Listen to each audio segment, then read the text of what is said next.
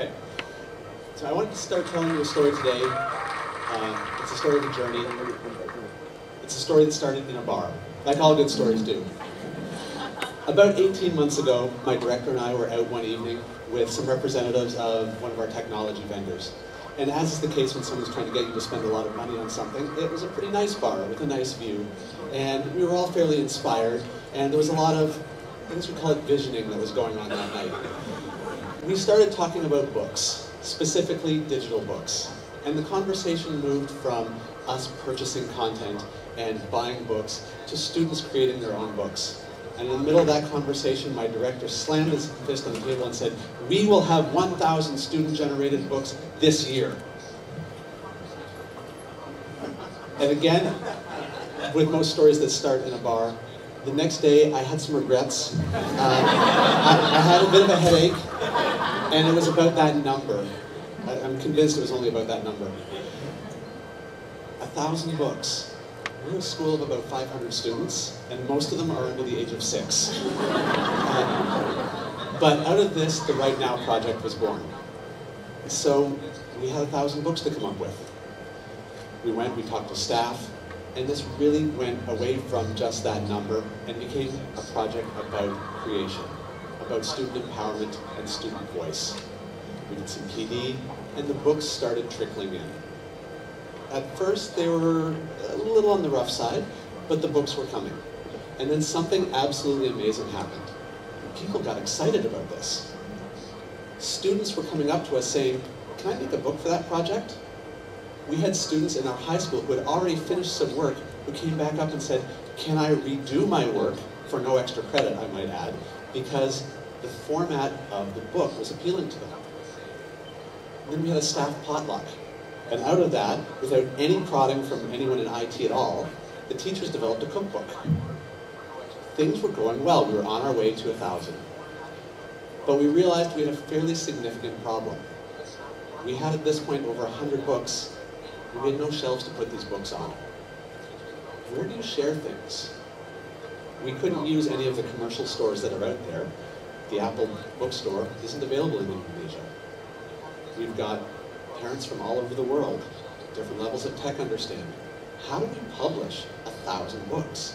We can't keep up with publishing when we're at 100 books. So there was a need. What did we do? Of course, we made our own bookstore, our own online library, with the simple goal of having people be able to share what they've made.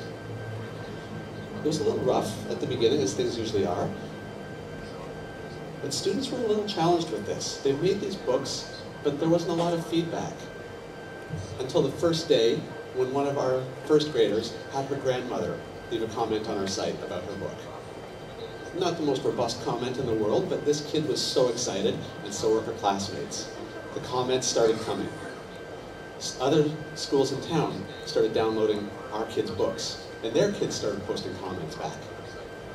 And then, a really amazing thing for us happened. One of our high school students had produced a kid's travel guide to Bali in English and Chinese. Other books started coming out of that same class, and our elementary school started picking up these high school created books as primary resources for their units of inquiry. Things started coming together. We had some success. But we went back to our store and took a look at what is it that we were really trying to do. What we really wanted to do is we wanted a store, a library that was open. It would allow multiple nationalities, multiple languages, multiple formats.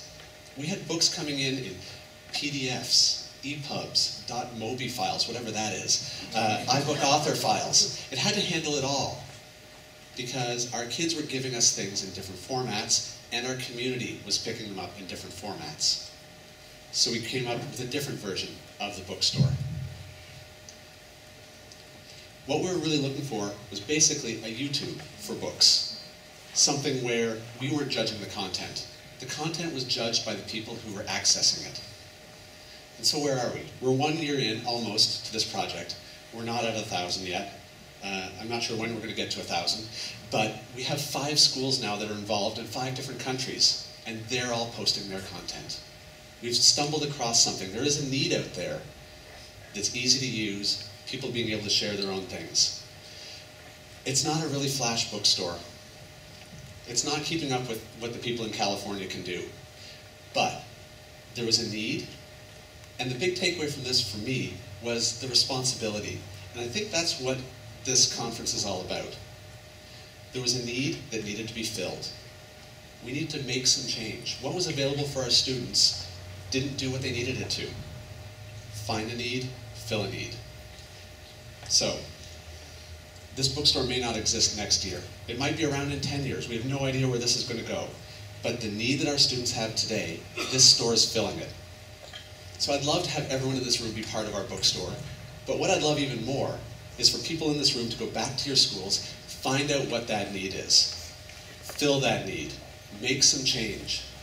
Don't get caught up in the, it's not going to look very good, or it's not going to have this function. Don't be paralyzed by the what it can't do. Look at what it can do. Start. Create something. But then don't stop. Creating something that's good is still better than creating nothing. Iterate. Create again. Find the need, fill the need. So that was the main message that I had on this. It's kind of the theme of this conference. Make some change. Thank you very much.